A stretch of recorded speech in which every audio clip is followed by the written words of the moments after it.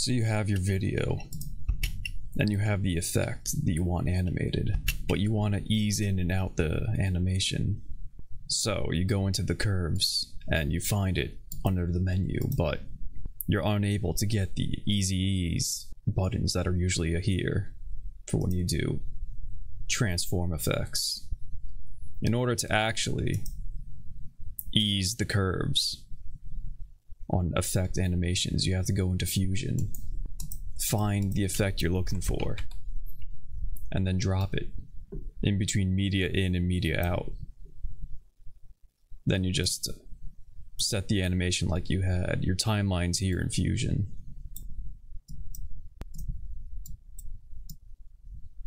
Then you go to the spline menu, click the effect you want. You can zoom in by holding down Control and using your mouse scroll. And here, you're able to affect the curves. Let's give it like a bit of an overshoot. A nice ease in.